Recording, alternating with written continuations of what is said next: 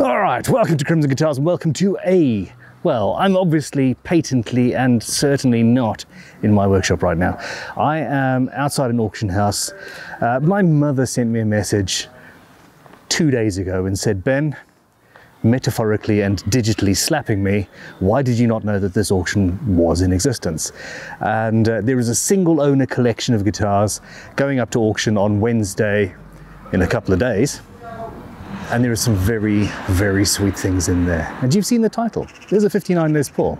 There's an early 50s Les Paul Gold Top. There's some beautiful Strats. And we're not actually going to get to take them apart too much, but we're going to have a look. Burn it.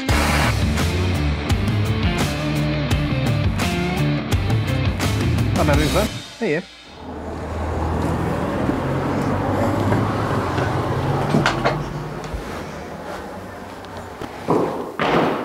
This is going to be fun. Mark, are you a pig in the proverbial at the moment? Oh my God, I cannot tell you. I mean, it's been an amazing experience to beat all experiences, I have to say. You know, I'm a kind of a general auctioneer, really. You're a general auctioneer. But with a leaning towards guitars. I've always collected guitars myself. I love them, but I have to tell you, I never ever thought I would get to deal with a real 59. And so this has been a journey, not only because I'm dealing with one of the most iconic guitars in the world, but actually it's been a very personal and emotive trip too, because this guitar belonged to a gentleman called James Morgan. Sadly, I never got to meet him. I wish I had. Yeah. I've got involved in not just a piece of wood, not just a guitar. I've got involved in someone's life. Absolutely. And that life, and we all know that guitars are imbued with part of their owner, their owner's you know, character, ability to play whatever it is. It's hard to describe, really, isn't it? There's a history of guitars, and I'm obviously tools and making and creating. I've got chisels that are 250, 300 years old that I use. Yeah, absolutely. And they've got that history. Obviously, James Morgan was the player, and this is a player grade guitar. And this whole collection that we're going to have a quick look at are his instruments, and it's a one collection auction, which I think is amazing. Yes, you could use something like this in a bigger auction and a more standard guitar auction. And I think that's what really appealed to me about dealing with this collection. I wanted to do a really good job for James. And so, they could have been part of a much, much bigger sale, but I think keeping the personality of just his collection together, not just his guitars, but the equipment that came from his studio. You know, he had his little studio in Wandsworth in the 1970s. He bought the Gibson in about 72, 73. He paid about £450 for it. So the family says, but it was a lot of money then. I think it, probably the equivalent of £3,500, £4,000 a day. And when you look at that in spending power terms, it was a lot of money. His little studio picked up. He basically was starting to get in people, initially a 4-track, like Arthur Brown, the Pretty Things, and that evolved into the punk era as well. He was getting, New Model Army, Glenn Matlock was in there. So he was having experiences. He was playing in bands. He was a generous man, apparently. He let other people play his 59. He let them play it in the studio. But he guarded it too. He slept with it under its bed. Under his bed. Yeah, that's what I love about dealing with this collection as it is. It's his collection, and that makes it more important to me. I want to do the best for the family and the best for him. The value of something like this becomes a burden to its owner in a way. It's something he wanted to play, and he did play all of his life. In fact, his famous words were apparently that his cold, dead fingers would have to be prized off of the fretboard. But it is a player's guitar, and we know obviously it was fitted with a Bigsby, so it's got that snake bite. It's got other changes. So one of Clapton's first Les Pauls had a Bigsby as well, didn't it? Yeah, well, the thing is, there's obviously, yes, Keith Richards was Bigsby, but, basically, was it factory fitted? Was it not? We're not absolutely sure. It could have been, in fact. It's got those kind of modifications. I mean, the bridge and the tail are probably off of an early 60s Gibson. It's got refinishing on the lacquer and things. It's got replacement machine heads. But all of those are the kind of things you expect from a player's guitar that's 50 years old, that's been used and adored in a way. Yeah. The first thing you do is whack those cloussons out. Yeah, and, exactly. Before they fall off, you know, literally. And you know, that's what I'm kind of trying to get out of this guitar, that love really that James had for it. Now, of course, in these times, it equates to a large amount of money. And yet, you know, when I first picked up this guitar, and some of the other guitars as well that are around us, I kind of didn't know what to expect of it. I'm a bass player, and so I'm used to kind of having to work a bit harder. And I got this back home, and of course, the first thing I wanted to do with it was plug it in and have a go. And I was Our viewers are being incredibly jealous. And to be frank, I was just completely bowled over by the grace of it, the easiness of it, the texture of it. And I was kind of, it was almost too easy in a way, if that makes sense. No, I understand. It was set up by a luthier called Graham Noden, who was a great friend of James's. He's Denmark Street and still going. It's still going, yeah. And Graham, I've spoken to Graham at length about this guitar and the other guitars as well, which has given it that fabulous kind of seamless 50-year timeline in essence. You know, we know everything about it that is kind of is kosher and right. And in fact, actually, Graham Noden, the luthier, this was his first paying job. He refretted this out of college in 1973. That's part of its history, and they struck up an amazing relationship between them. And actually, Graham made 2 guitars for James, and James left them back to Graham in his will, in fact. And one of the guitars that Graham made for him was almost a perfect replica of this, in fact. But yeah, so, you know, I played it and I just thought, oh my God, this is every bit as good as it's cracked up to be, every bit as good. There's a feeling that you get, and some people don't understand it, and it's not necessarily the sum of its parts. It's not, hey, this is a guitar and it's well set up and all that jazz. There's this almost indefinable, the fact that it's a 59 Les Paul, and you know, this is an auction. We're hoping, I suppose, that Mr. Bonamassa is going to come in and bid, and you, who knows? Yeah. You don't know. But so financially and monetarily, this instrument has a value. And that value has been created by the fact that it was Clapton and the Stones and all of these people used this era of guitar to do stuff that we all absolutely love. And it's not just the intrinsic, this is a bit of wood, this is some metal and some frets and a setup. It's all of that history. It's, you know, Les Paul, Lester Paul, and you know. Yeah, absolutely. And, you know, I mean, that's something that runs through every vein of my body, because, you know, running a guitar sale like this is great for me. It's not work. You know, I spent over 30 years in the world of art and antiques, and of course I'm as likely on one hand to be dealing with classic cars or Roman pots or paintings or whatever, but one of my personal interests is guitar. So of course this is a dream mission, you know, for me to kind of deal with this. And, you know, I cannot tell you how much time I have invested in this, but not just the physical kind of preparation of the catalogue and the cataloguing and things like that. It's with people, and that's been part of the joy of it. It's been meeting people like you. It's been, you know, finding my way through parts of the guitar world that in fact I didn't even realise existed in a way. It's absolutely. And it's been brilliant. It's been brilliant. And then say, I need to talk about you. So you are not just an auctioneer or you know, an art and antiques expert. You are you know, an author. You are on television. You Antiques Roadshow and all sorts of things in the antiques and collectibles side. It's particularly interesting that you're into guitars, but you're obviously comfortable on camera. And well, you know, I'm very, very lucky. I'm one of those people that kind of, you know, I was able to kind of use my passion really in other directions, whether that was in writing or whatever, and getting picked up on BBC Antiques Roadshow as a specialist, and I've been doing that for 25 years. And of course, that's been a joy in itself to be part of that. It's opened many doors for me over the years, and I'm very grateful for all of those experiences. experiences.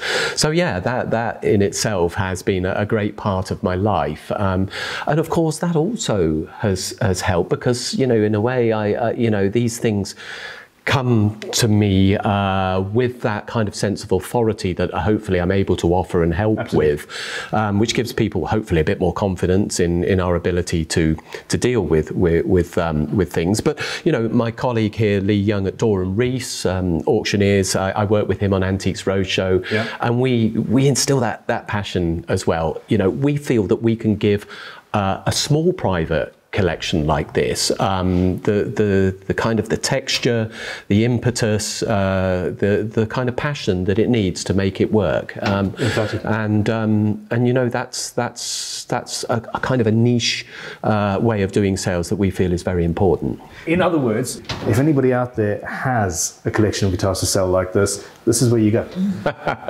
We are just going to walk around, Mark and I, and do a quick this is this, this is that, and then after this, towards the end of this, what is turning into an epic video, we're going to look closely and take close-ups of each guitar, each bass, and skim over some of the other bits and pieces, and it's all interesting stuff. I am sorely tempted. Tell me what we've got. Well, kind of what I loved about James's love of guitars, he was a bit of a Gibson man. So, you know, in the cabinets, we've got his spread of Gibson, so to speak. So over there in the distance, we've got his single cut 56 Junior. Now, I love this guitar. And, you know, sometimes the simplest of things can be the best. And I think it really kind of is true of this.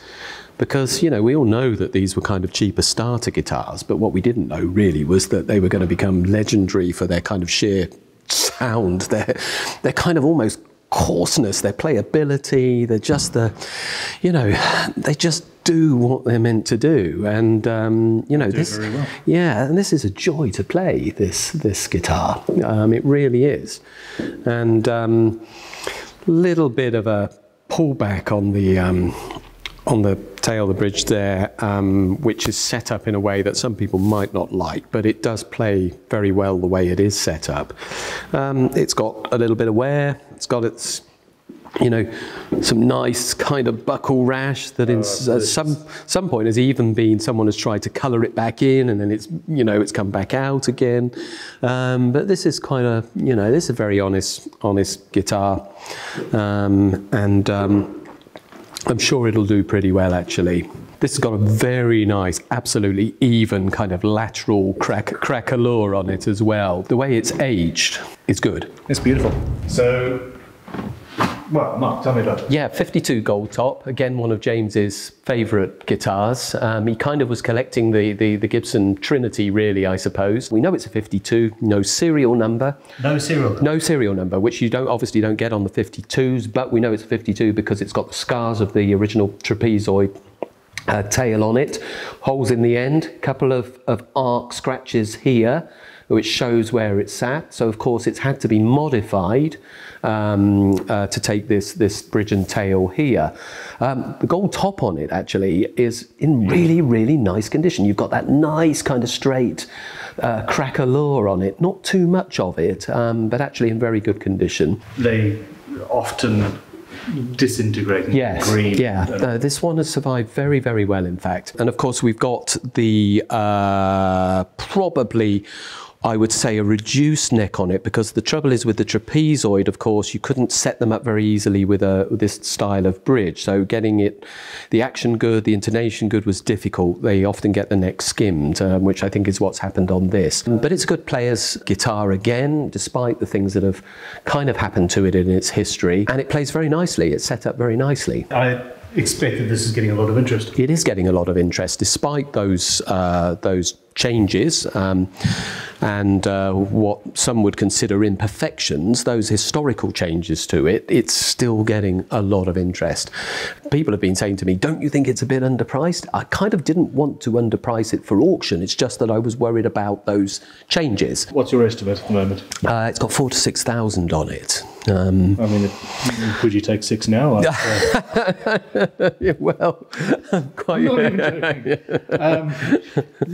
It's going to go for more than that. Yeah, I think you're absolutely right on that.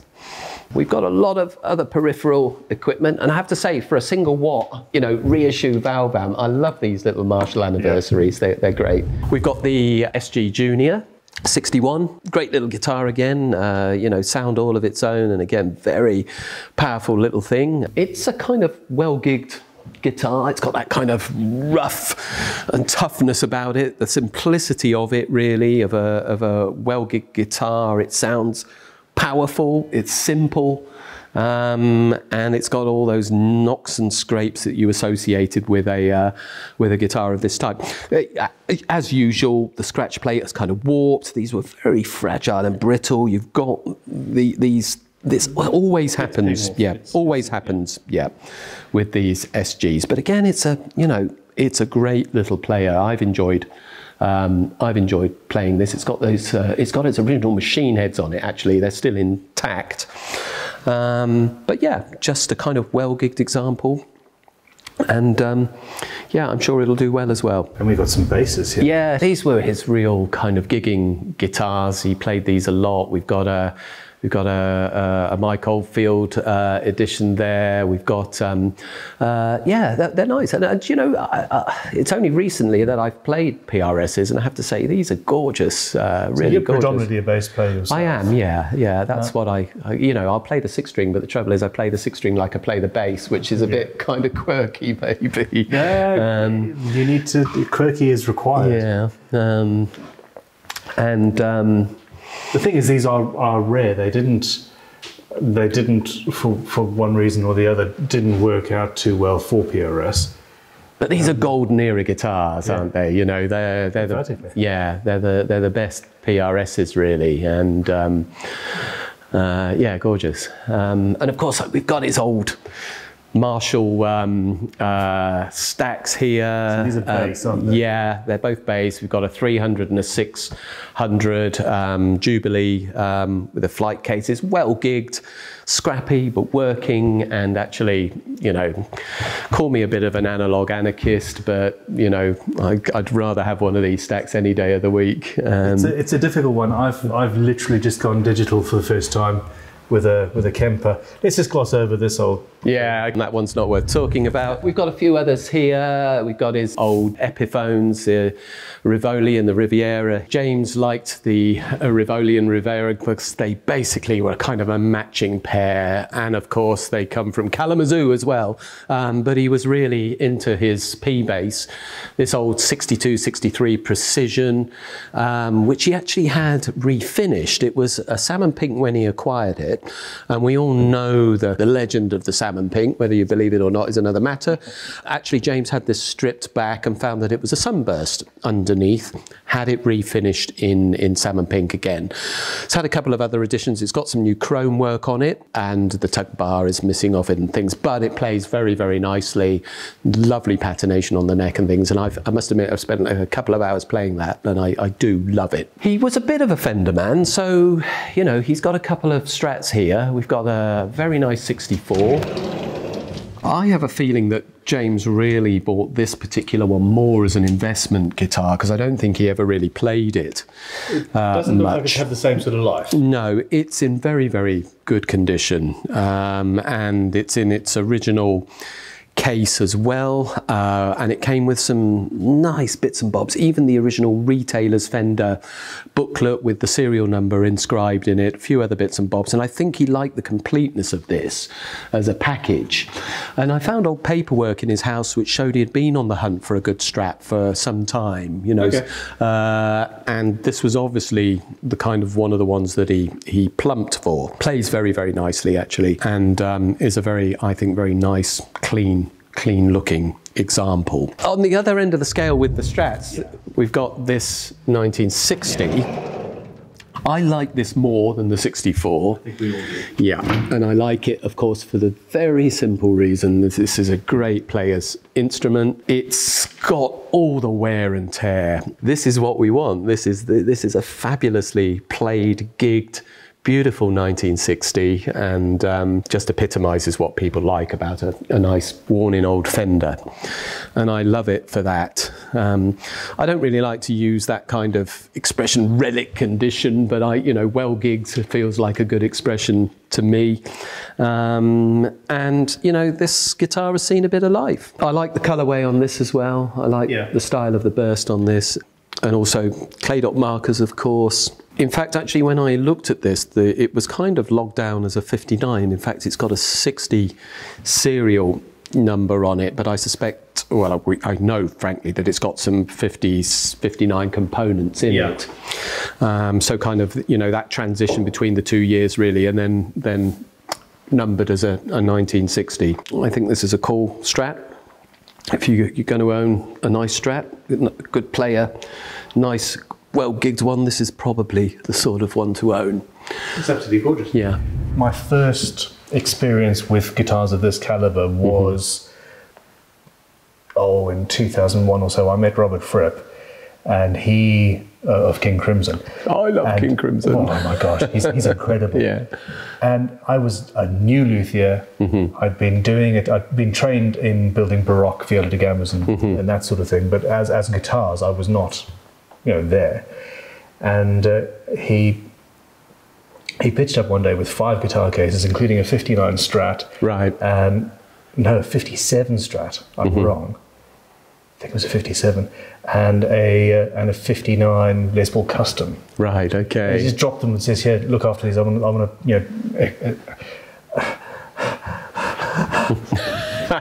panic." It's funny, I've become kind of a bit more comfortable in a way, I suppose, over the last couple of months, kind of dealing with all of these guitars and looking after them, cataloguing them, and that kind of familiarity with them now has made me more comfortable with them. So the 59, I'm not shaking when I pick it up anymore. I'm a bit more used to it. I'm still shaking on camera right at the beginning. I just moved that tag up at the top. Yeah. And that was my first touch, and I'm still shaking from that about 20 minutes ago. So I'm just going to nonchalantly just reach into this cabinet and pull out a 59 Les Paul.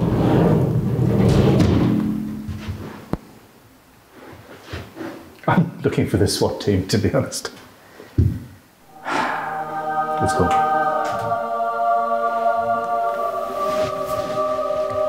Heavenly choirs sing. I've held the single most complete Stradivari instrument in existence. All original finish, etc., etc., etc. And I'm no stranger to being behind the scenes in museums and the like. And this has that same feel. And it's not because it's pristine, it's because it's been used and it's had a life and it's been used for what it was supposed to be used. Nothing annoys me more than people that buy instruments like this and chuck them in a vault. I sincerely hope this goes to a player. We don't have a neck rest, it's fine. All right. So obviously there's scars, there's bits and pieces, there's an extra hole down there. For some reason that strap button has been moved, maybe out of personal preference. It's kind of one of those almost annoying scars, but again, part of its history. No attempt to fill it, it is what it is. If we look at other aspects, we can see that there's a refinishing on the sides and back of the guitar. Yeah, you spotted that around. Yeah. It's had what I would call a not altogether good refinish on it, but, again, honest. It's got that snake bite, as we talk about, from the Bigsby that was fitted to it, and of course that's left those scars. Although we're not able to do it today, we have had the pickups out. They're absolutely right, spot on. They've got their black decals on the back, they're black wound inside, 2 solder blobs on each side, keeping them together. And earthed. All of this plastic is original, but you can tell some of the screws have been replaced. So, they're not all the original screws. Probably when stuff was being done, one dropped out on the workshop floor, another got replaced. Again, it's a player's instrument, and at least early on, it's like cellos and viola da gamas. You used to get a beautiful old viola da gamba made in the 1700s, and they lopped the neck off and turned it into a cello. Yeah, yeah. Which was done until the 70s, which is when this guitar was bought. And as we talked about before, machine heads, much more reliable set of machine heads have been put on it. The Les Paul has faded almost into oblivion there under the Gibson motif. There's just the slight remains of it there. If you hold it to the light, you can see. And it just has kind of those scars of playing. And, you know, we've got photographs of James playing this in the 70s in black and white. You can see the same marks on it. You can see, you know, the authenticity of it that has kind of gone through those decades. So nice to have some good old photographs of James playing it in the 70s, and there's a classic one of him playing at the Marquee as well. A colour one, actually, one of the rarer colour ones of him with this guitar. But, you know, it did kind of pop up occasionally in the press. You know, it's featured on the front cover of Making Music in the 1980s, a magazine, and it wasn't very specifically referred to. It was just used as an example of a 59 in the article about 59s. So really, in a way, it's pretty much undocumented, but it has a great provable history. So the serial number, 91865? 65, yeah. 65. And that's going to be a number that's ingrained in me. Yeah. That serial number is one away from Jeff Beck's. And, you know, the legendary kind of stories that come up about guitars being cut from the same blocks of wood or whatever, yeah, you know, a lot is myth. But, you know, that adds it a little bit of cachet, I suppose, in a way. Does. Again, another hole just there where obviously a button has been on it. We have had the back plates off, and it's all original. It's all original in there, yeah. Interestingly, kind of, there is a little anomalous sort of wire, but if you work it out, there's a tiny pinhole. It was the earth for the Bigsby. Oh, of course. Yeah. I think that there's an honesty about this. It's, yes, I mean, well, you as an auctioneer, there's an instrument like this, it's a player grade instrument that is still, it has huge value intrinsically, but also, you know, emotionally and all of that jazz. Yeah. We haven't found all of the other 59s that were made, not by a long shot. Sure. And well, I suppose at this point we're hoping that at least one or two will be found perfectly pristine, unplayed under a bed. Yes, yeah, yeah. From an auctioneer's point of view, fantastic.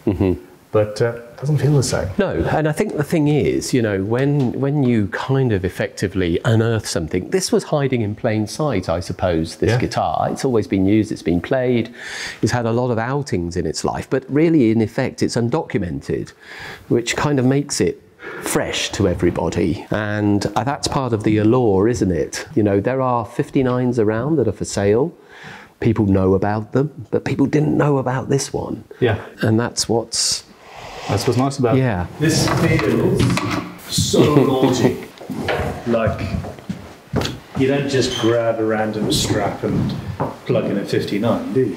Well, that's one of James's old straps as well. It knows the guitar well. Yeah. Go on, go for it. I don't have...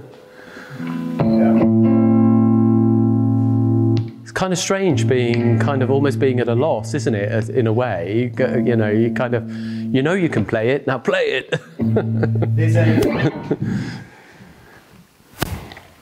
It shouldn't be elitist, it shouldn't be only somebody who's an amazing musician should be allowed to play this thing, but that's how I feel, which is weird.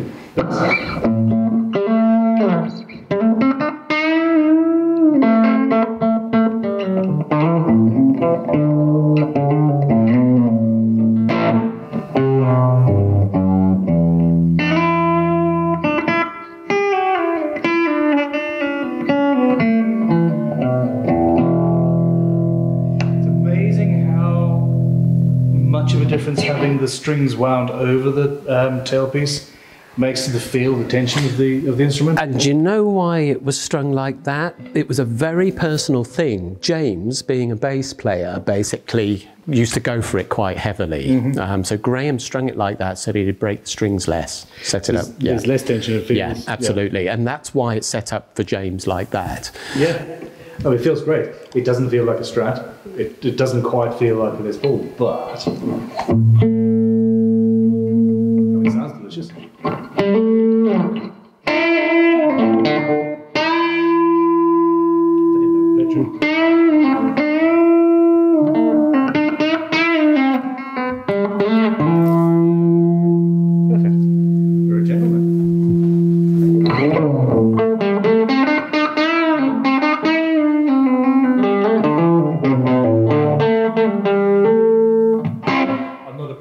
I'm a builder.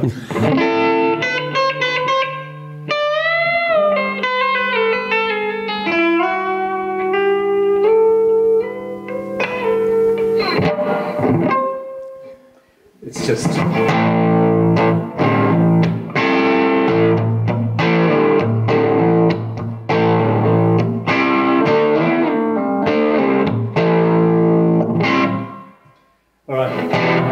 I'm done embarrassing myself. No, you're doing fine. It's an incredible guitar. It feels amazing, and you know, I do understand why they are what they are. And it was interesting. The weight of it, of course, is kind of quite crucial in a way, and they can vary by an ounce or two. Yeah. And that comes in about spot on. £8 7 ounces. Okay. So that's a kind of a very good weight as well. It's not uncomfortable. I've built much heavier guitars in my life. Yeah.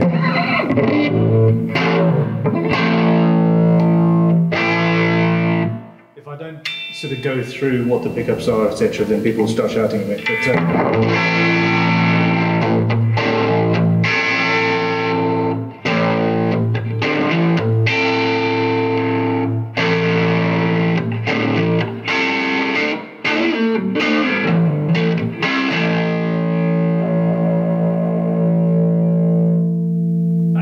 But, all right.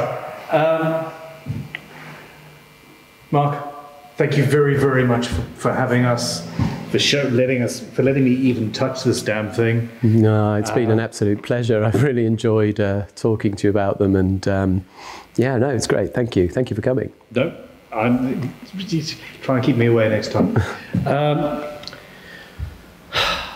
I don't know how to end this, because I'm like a pig in shit right now. I don't normally swear on the channel. This has been incredibly fun, and dare I say it, inspiring. Yeah, they did get many things right back then, and yeah, it's all good. Click like, subscribe.